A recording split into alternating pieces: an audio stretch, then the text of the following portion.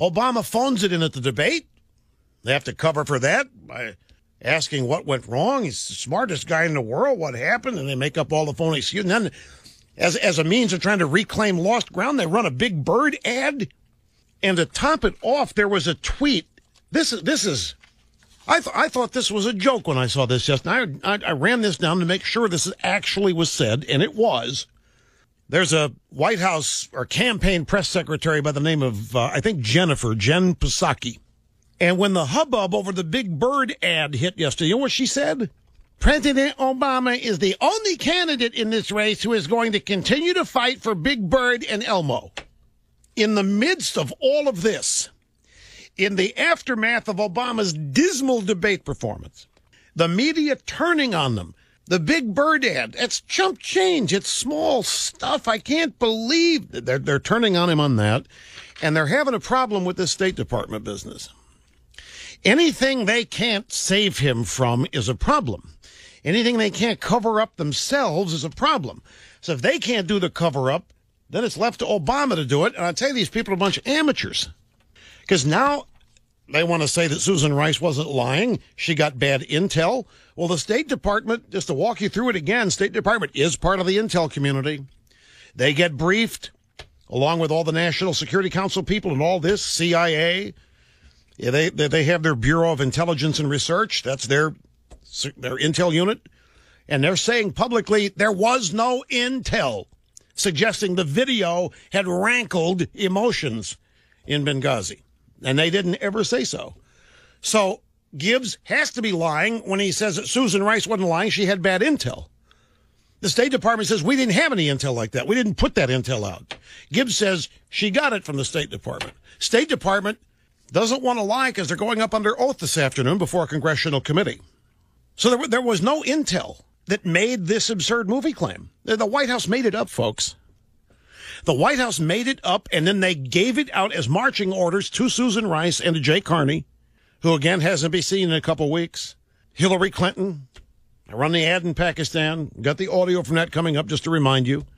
There was no intel that made this absurd movie claim. So Gibbs is lying about that. White House made it up. So, see, Obama had a choice. Blame the movie or blame the utter failure of his policy in Libya, and he decided to blame the movie. Because what we have here is an utter failure in Obama foreign policy in Libya. And you know what it's based in? It's based on pure liberalism, based on the phony concepts of liberalism, which states that if you make friends with bad guys, the bad guys will love you. Obama, we got rid of Gaddafi. Libya hated Gaddafi. Ergo, Libyans love Obama. Not the case. Not everybody in Libya hated Gaddafi, but certainly not everybody in Libya loves Obama. Probably quite the opposite. So Obama assuming, like he assumes here, that everybody loves him, and everybody is in awe of him, the one. So he rolls the dice. The Libyans love him. They won't do anything. The Libyans behave. The Al-Qaeda behaves as Al-Qaeda will. Snake's a snake. Scorpion's a scorpion. You've heard the story. And we have another breakdown in foreign policy. And Obama can't say, you know what? My policy was really bad, and I blew it. And I'll get better. Nope. Blame it on an American citizen and nothing to do with it. The maker of an obscure, wacko, amateurish video. Make sure the guy gets arrested. Apologize all over the world for it. And it all unravels because the State Department won't fall on the sword for the one. Back to the audio soundbites. This is President Obama at the United Nations, September 25th. The future must not belong to those who slander the Prophet of Islam. It's time to heed the words of Gandhi. Intolerance is itself a form of violence and an obstacle to the growth of a true democratic spirit. The future does not belong to those who slander the Prophet of Islam, carrying on this lie, this cover-up, that all of this slander of the Prophet of Islam led to the death of our ambassador. Here's more. In 2012, at a time when anyone with a cell phone can spread offensive views around the world with a click of a button, the notion that we can control the flow of information is obsolete. This is pathetic. This is a speech before the United Nations General Assembly. And it continues this mirage, this myth that a filmmaker is responsible for the death of an ambassador. This is profoundly embarrassing. We are surrounded by incompetence, lie. I don't know what, but it's embarrassing. Here's the ad. We were attacked on 9/11. State Department, again, just to reiterate, there was no protest. It did not spontaneously erupt. It was a pre-planned terror attack. We never had any intel that a video had anything to do with this. And yet, this nation, President of the United States, Hillary Clinton, voice a television ad broadcast in the Muslim world in Pakistan, apologizing for the video. Since our founding, the United States has been a nation that respects all faiths. We reject all efforts to denigrate the religious beliefs of others. But there is absolutely no justification to this type of senseless violence. None. Let me state very clearly, and I hope it is obvious, that the United States government had absolutely nothing to do with this video. We absolutely reject its content and message. America's commitment to religious tolerance goes back to the very beginning of our nation. What does she think? Everybody in the audience is 5 years old or something, and the way she's speaking? Well, anyway, this is a coordinated lie continuing to be told, planned and executed by the administration to cover up for an absolute failure of American foreign policy, failure of Obama foreign policy. So he brings Hillary in and they discuss how to do this and they corrupt everybody.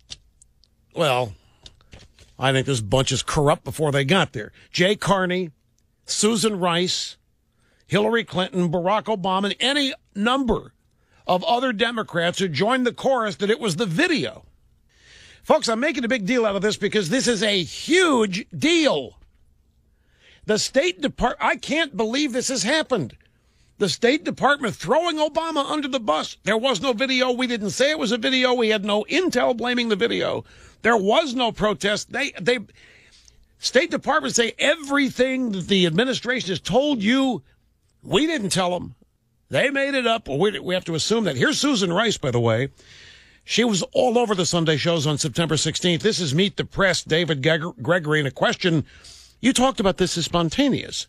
Can you say definitively that the attacks on our consulate in Libya that killed Ambassador Stevens and others was spontaneous? Was it a planned attack? Was there a terrorist element to it?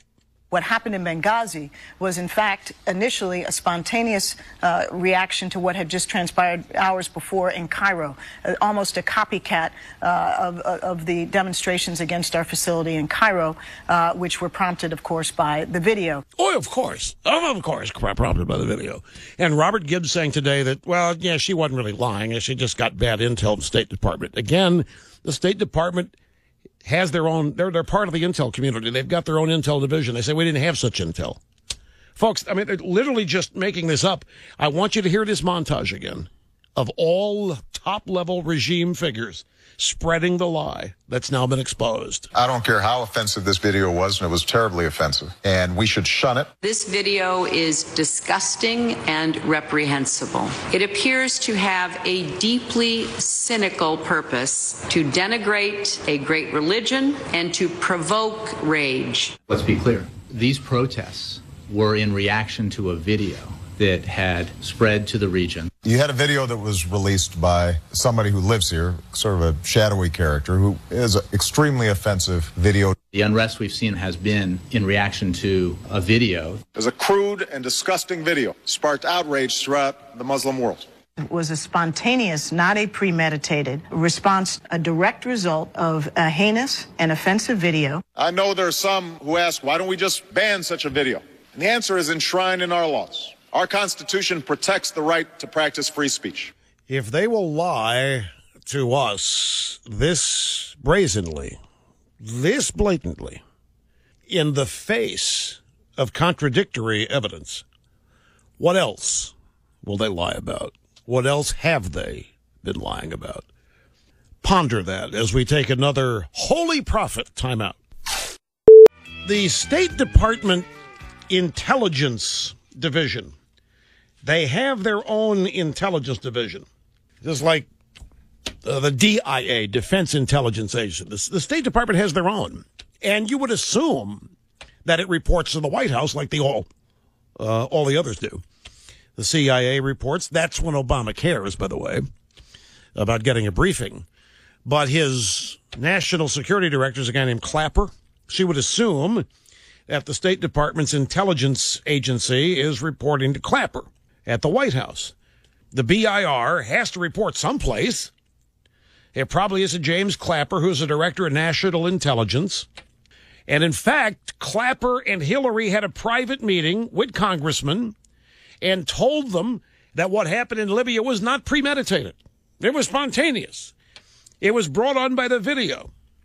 September 20th, 2012, from thehill.com. Clinton fails to convince Republicans on administration's account of Libya attack. Republican lawmakers left a closed-door briefing with Secretary Hillary Clinton and other officials on Thursday, still unconvinced by the regime's assessment that last week's attack that killed 4 Americans in Libya was not a premeditated attack of terrorism. Bill Flores, a Republican from Texas, told a Hill when he left the House briefing with Clinton that trying to cover their behinds. They were lying to members of Congress. Now, the hearings are underway. If this were a Republican administration had done this, these hearings would be on every television network. And there would be a demand to get to the bottom of this.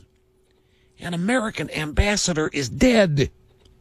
Now, I don't know whether you call it a failure of foreign policy or a refusal to acknowledge repeated warnings. I don't care what it's called. We have glaring incompetence. And the reason for it is political. The reason Obama sent, I'm sure it was Obama, who sent word out to ignore all these terrorist warnings, is there aren't any terrorists left. He killed Osama. Do not discount this, folks. Do not allow yourselves to not appreciate the importance of this. Killing Osama bin Laden carried with it the notion that Obama had wiped out Al-Qaeda as well. We'd cut the head off. Why, without the head, there's no body. And so the whole notion was that our brave young president, the first black president, who was supposedly a military pacifist, look at this guy, is tougher than Bush. He's tougher than anybody. When the time came, he took out Osama, and with it, all of Al-Qaeda. Well, if that's your storyline, then Al-Qaeda can't be responsible for any terrorist activity in Middle East, in Cairo or in Benghazi. So that's why you lie about it. That's why you ignore it. And you roll the dice that they're not going to do anything. And then you roll the dice that they do something, and media will cover for you. Because they always do.